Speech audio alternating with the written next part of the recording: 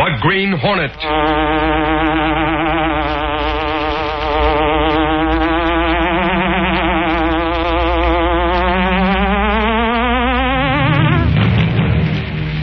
He hunts the biggest of all game, public enemies who tried to destroy our America.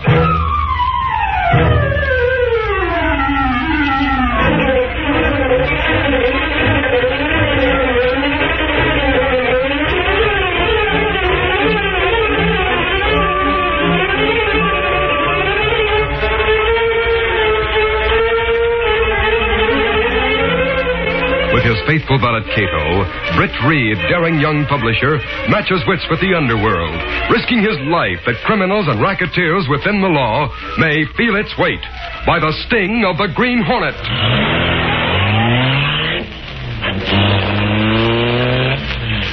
Ride with Britt Reed in the thrilling adventure, Polarized Glasses.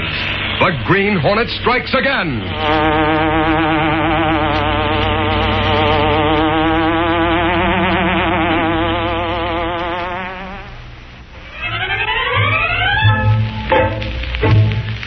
Lenore Case, secretary to Britt Reed, looked up as Mike Axford entered her office. Good morning to you, Casey. What on earth? Who do you think you are with those dark glasses on? A movie star in disguise, Michael? I bet they look as good on me as they would on anyone else. Don't bet too much on that. Well, what's the idea? They look like expensive ones, too. Sure, gold rim ones they are. As a matter of fact, Casey, I found them and wore them in here just for a gag. Oh, so that's it. I wondered. Yep. Here's the case they were in. Well, let's see. It's a nice case, too. Say, there's an address label pasted inside the cover. There's a name and address on it. Sure, I know that. Mrs. Davidson Forrest, apartment 101, Bayside Terrace. Quite a swanky address, Michael. That it is, Casey. It's that big apartment house built right on the edge of the cliff along the bay. A lot of big shots live there. You'd better send those glasses over to Mrs. Forrest today. Send them, you say? Nothing doing. I'm taking them over myself in case there's a reward. Oh, you would. Sure. And what's more, who's to say that dame Mrs. Forrest ain't a good-looking widow with a lot of dough? So that's it. Casey, I know you'd be jealous when I said that. Jealous? So you admit it, do you? You can't stand the thought of me maybe falling for the rich widow, so you flare up and you get mad. What's the big joke around here? All right, now, ask for this, Mr. Reed. He found a pair of glasses. These. And the owner's name is inside the case. He decided she might be a widow and that she might be rich. In which case, she'd swoon at the sight of Axford and later drag him to the altar, isn't that it? Oh, naturally, according to him. Oh, Casey can't take a little kidding, Reed. I'm going to return the glasses to the lady that owns them, Mrs. Forrest. Mrs. Davidson Forrest of Bayside Terrace Apartments? Yeah, that's her all right. You know her, Reed? Well, I've heard of her. In fact, I've been invited to a reception at her place day after tomorrow. Huh. You never met her. How come you get invited? You don't get around much, do you, Michael? She's probably invited the whole social register. Well, Mrs. Forrest is a newcomer to the city. Does a lot of entertaining. Seems to have some wealth and manages to draw a good many prominent people to her affairs. How come she gets to invite people she don't even know? Oh, a swanky address, a good social secretary, and a prominent name as honor guest will get people to her affairs. For instance, on my invitation, it says, to meet Baron de Soroka. Huh. She must be somebody to know a baron. It might turn out that the guest of honor won't show up. Why not? Mr. Reed means there's a possibility there isn't any such person as the Baron. It's just a come-on to get other prominent people to attend. I'd go anyhow, baron or no baron. Well, I'm going to drive me jalopy over there this morning and take back her glasses. See you later, Reed. If she's a rich widow, Casey, maybe I can get you an invite to the wedding. So long!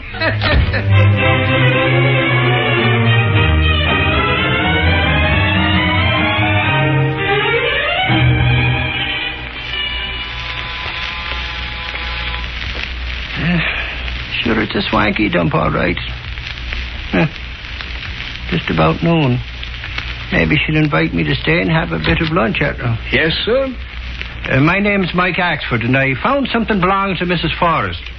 What's more, I ain't giving it to anyone else. So go tell her I'm here. Please step inside, sir. That I will. I shall inform Mrs. Forrest that you're here, Mr. Axford. Okay, I'll wait. Very good, sir. Them kind of guys always give me the willies. Can't tell whether they're smiling or sneering at a guy the way they look you over. What a joint. Mrs. Forrest will see you, sir. Walk this way, please. Right in here. Mr. Axford, madame. Oh, good morning, Mr. Axford. Good morning, ma'am. You may go, Charles. Very good, madame. I guess he thought he was going to get an earful. I beg your pardon. In the movies, you know, butlers are always listening to doors and the likes of that. Oh, you've come on a confidential matter, perhaps? No, I came because I found a pair of glasses belonging to you, ma'am. I got them here. Oh, yes, my polarized glasses. How nice of you to bring them back to me, Mr. Axford. It was the only honest thing to do, ma'am. Here they are. Oh, thank you so much. I'm sure you wouldn't think of taking a reward, so I won't embarrass you by offering one. Oh, you won't? Well, and now that I think of it, I guess I wouldn't think of it. That is... Oh, great. You really have a very charming sense of humor, Mr. Axford. I have? Yeah, that's right, I have. My husband had no sense of humor whatsoever, poor thing. He was dreadfully boring. Are you a widow by any chance, ma'am? Yes, I am. I'm afraid I'm getting the reputation of being a very gay widow, too. Oh. I knew you were a widow. I was right. You knew? I don't understand. Oh, no matter. Hey, now.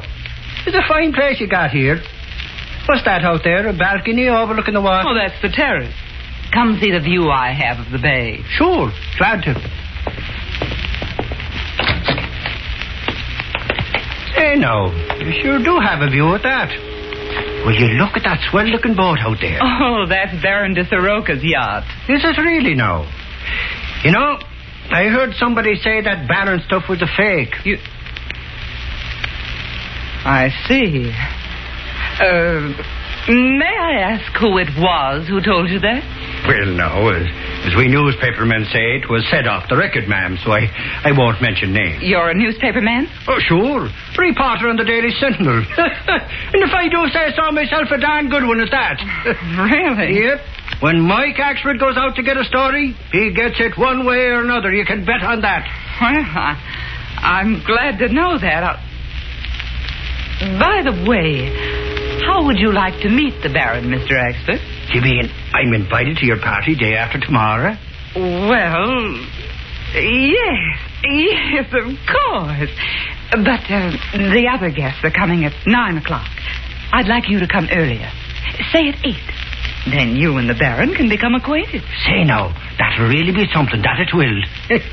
The others will have a fit when they hear I'm going to get a chance to have a long talk with the Baron. Well, if you really hope to get a story, why not keep it a secret about your coming here ahead of time?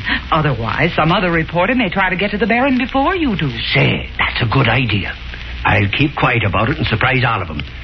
Thanks for inviting me, ma'am. Oh, not at all. Shall we go inside now? Okay. I'll see you to the door, Mr. Axford. Sure. Time I was getting back anyhow. Let me thank you again for bringing my glasses to me. Oh, that's okay, Mrs. Forrest. Your hat, sir. Huh? Oh, it's you. You must have popped up from under the table. The table, sir? Sure, the table there that my hat was on. I'll take it. Thanks. Well, good day, Mr. Axford. I'll be looking forward to seeing you the night of the reception. I'll be here with bells on, ma'am. That I will. So long. Charlie, that man's dangerous. We'll have to take a message out to the yacht tonight. We have plans to make. That guy's too smart for his own good. He'll be sorry he stuck his nose into our business when Paul gets through with him. You can bet on that.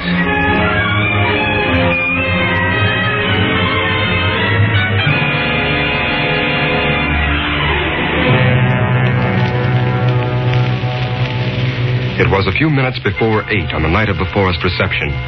Mrs. Forrest was in the living room of her apartment, in earnest conversation with the butler, and with a tall, dark-haired man in evening clothes, whose close-cropped Van Dyke beard and small mustache gave him a distinguished and foreign appearance. It's almost 8 o'clock, Paul. He'll soon be here. Are you sure he'll come alone, Lily? Oh, if he doesn't, it'll spoil everything. I tell you, both be on guard. That man Axford is dangerous. Charlie says he was smart enough to play the dope when he came here. Yeah, that's right. To look at him and talk to him, you'd think he was really dumb. But he was suspicious of Charlie right away, and he hinted that he knew the Baron was a fake. Yeah, and he knew Lily was a widow. And he made an excuse to get out on the terrace and mention the yacht. Do you think he's working alone, Lily? No, I don't. So you'll have to be careful. He said he was told the Baron was a fake. Well, I thought he was a government man at first, and then he said he was a reporter. You checked that, of course. Yes, there is a reporter named Axford on the Daily Sentinel. Made quite a point of seeing me personally to hand me my polarized glasses, too. Charlie and I'll see that he's taken care of. You'll have to play your part as the Baron very carefully until you get him on the terrace. Yeah, he's heavy set. Looks like he might put up a good fight. We'll have to move in on him easy. We will, don't worry. My role as the Baron is my biggest gamble yet. But my forged credentials are perfect. I have the backing of a certain government. My disguise has proven itself. I'm not going to let that snooping reporter crab everything right at the climax of our act. Oh, he's at the door. Go let him in, Charlie. Okay. I'll stay only a minute, and then I'll suggest you two go on the terrace for cocktails. That'll give you your chance. Right. Now, for the switch to the Baron's accent.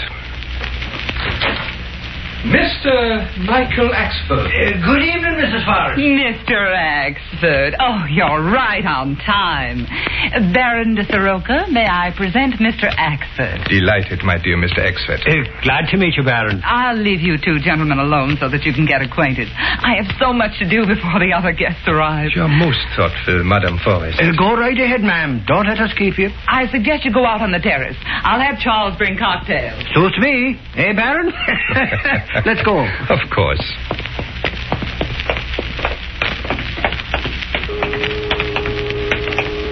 Golly. Sure, 'tis a nice moonlight night, ain't it, Baron? Yes, of course. It reminds me so much of the moonlight on the waters of the Danube and Old Vienna.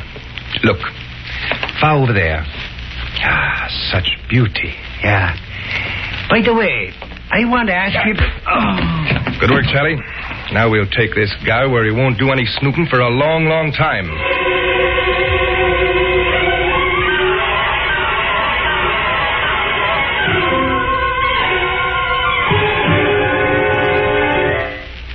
We'll continue our Green Hornet adventure in just a moment.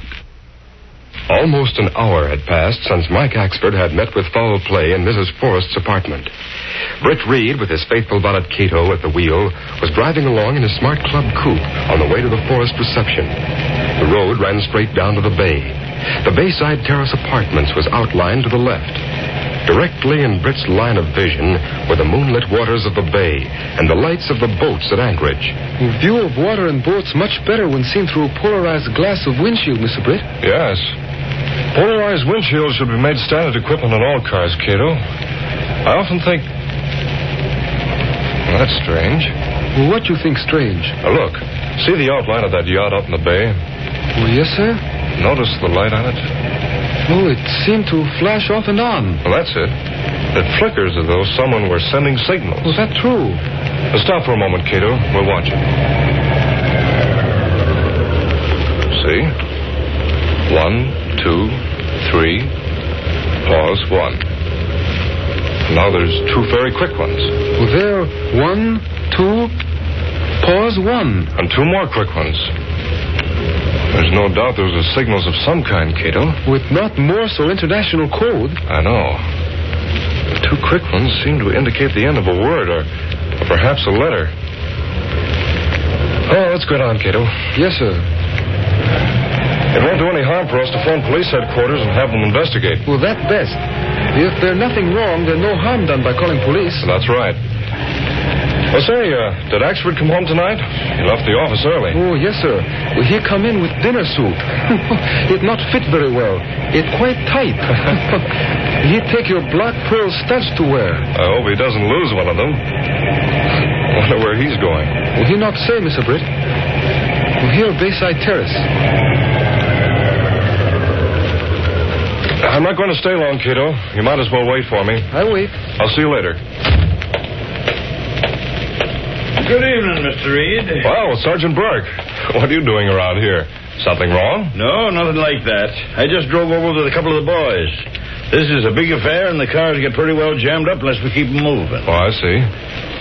Oh, by the way, I was going to call headquarters, so I'm glad I ran into you. There's something I want you to see. Step out here to the curb where you can see the bay, will you? Sure. What do you want me to look at? Well, out there in that yacht. Notice the light? It flickers regularly, as though signaling. Well, I'm looking at it, but it ain't flickered yet, Mr. Reed. That's right. Well, I'll run along to the reception. If you find out anything about that light, let me know. That I will, Mr. Reed. See you later. Okay, Sergeant. I'll talk to you when I come out. I won't be long.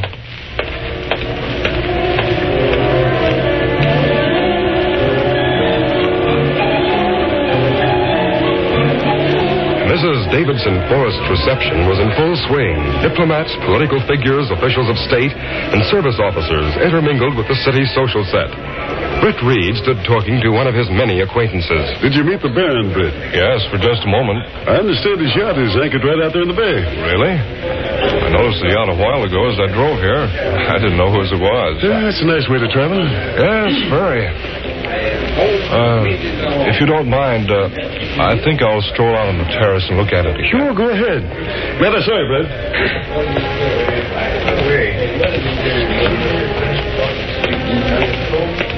Oh, Mrs. Forrest. Admiring the view? Oh. Oh, sorry. I didn't mean to startle you. Oh, that's perfectly all right. Mr. Reed.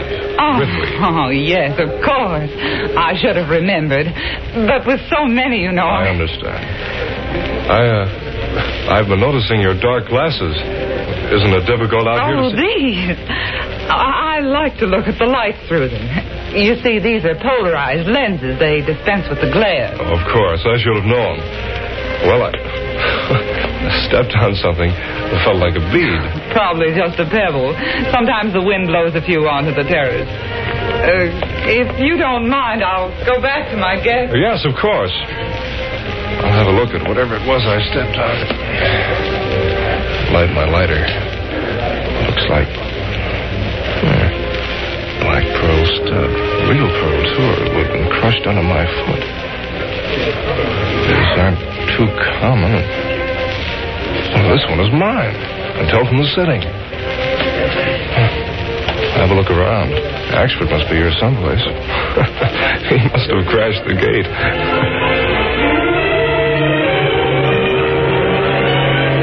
A short time later, Britt Reed left the apartment house. He learned from Sergeant Burke that the light had not flickered and that Axford had not been seen going to the party. After returning to his own apartment, Reed sat in deep thought, holding the pearl stud in his hand. Then Cato spoke. What you think of, Mr. Britt? This is one of my very own studs that Axford was wearing tonight.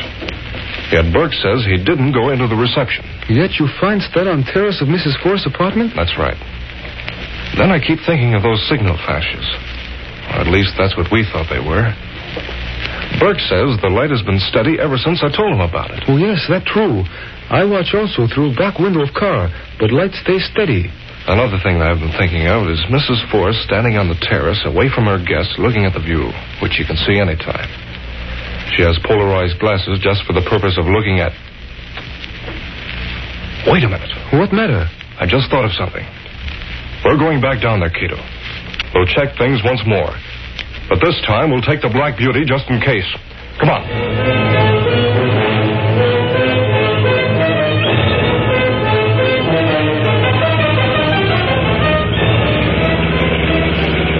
We on road that go down to Bayside Terrace.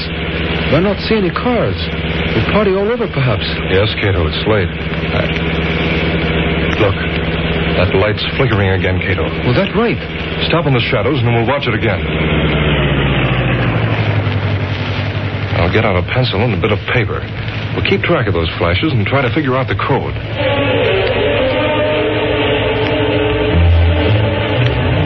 For some time, time, Britt and Cato sat watching the light and jotting down the number of flashes. Suddenly, Britt spoke. Cato, I think I've hit the code. The flashes before the short pauses seem always to run numerically from 2 to 9. None over and no ones. Well, that's right. The flashes after the pauses run only from 1 to 3. I'm convinced they're using the telephone dial as a code. There are 3 letters in each circle from 2 to 9. So that flashing, let's say 2, pause 1, that could be the letter A and so on. Well, that code, all right. Okay. Then let's put together what we've written down and see what they were saying with that light.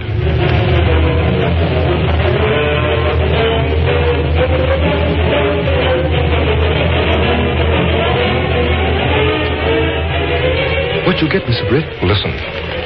Drop roll from wire recorder on line to ledge below terrace. We'll send for it. And this says, give warning if reporter traced there. Would that be in Oxford, perhaps? I think so. And these messages were directed to that woman's apartment.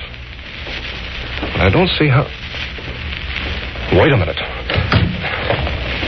Cato, lean out here and look at that light. Yes, sir. The light not flicker now. Now look through the polarized windshield. Well, now it flicker, Mr. Britt. That's it, Cato. Axford must have found out something. He went to that party and something happened. He's in danger on that yacht, I'm sure of it. Get going, Cato. We have work to do and fast.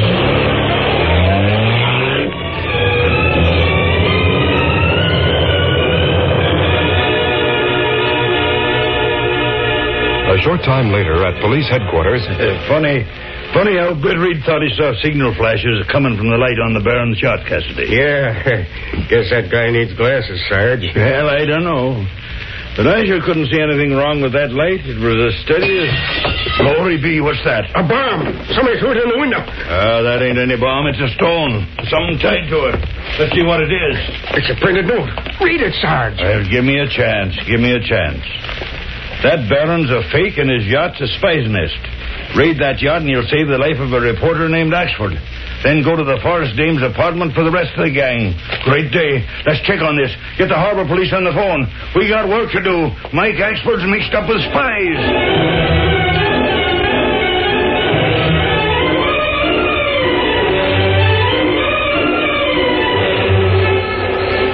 We find roll of recorded wire, Mr. Britt, on ledge below terrace. Now what we do? We'll wait here just outside until we hear a commotion from the yacht. Then we'll go inside. Well, maybe police come here before we get it... There go the harbor police to the yacht. The men on yacht shoot at police. Yes. Come on. That's our cue for some action.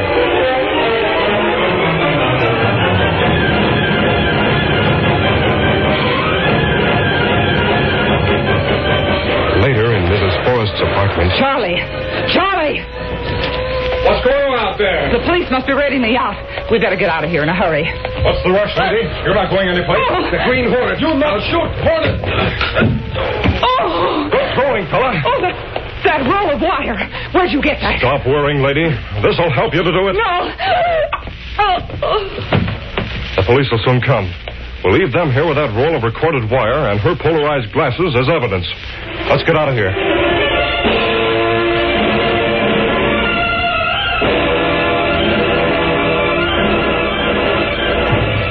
Later, in Britt Reed's apartment, soon after Sergeant Burke brought Axford home... Wasn't that some story we got, Reed? Yes, it was, Axford. I still don't get it how polarized glass works. Polarized glass? Yeah, that's how the spies worked. They used polarized glass in front of the searchlight. Oh, so that's it. Well, how's it work? Well, polarized glass breaks a light beam into a very thin beam. Like in Venetian blinds. Well, something of that sort. It's used to cut down glare and reflection. I have it in my car's windshield. Now, if two pieces of polarized glass are held together in a certain way, they cut off the light. If I look through my polarized windshield at the headlight of a car, and that headlight has a lens of polarized glass set in the right way, I won't see the light at all. That's it. Mrs. Forrest had glasses like your windshield.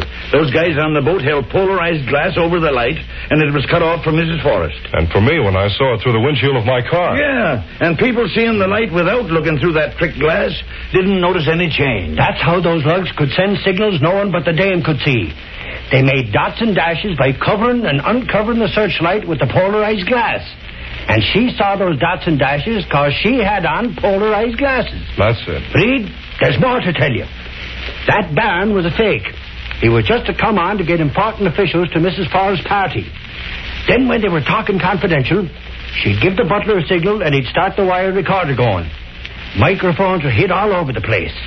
They got important bits of news for the foreign power that paid them. Amazing. Sergeant, you did a swell job of breaking that case. How you did it is hard for me to say. It ain't hard for me to say it. 'Twas a tip-off by somebody that did it. I'll bet it was the Green Hornet. 'Cause when we found them spies, there was a Green Hornet seal on the wire recorder. And to think the whole thing started over me finding them polarized glasses. Ain't it amazing?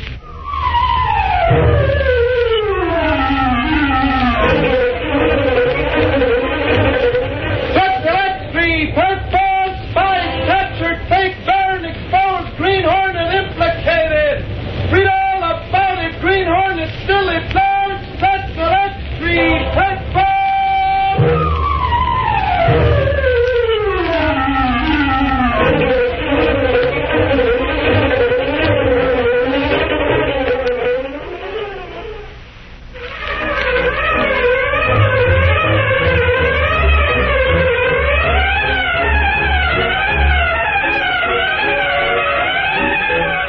These popular radio dramas, created by George W. Trendle, are a copyrighted feature of the Green Hornet, Incorporated.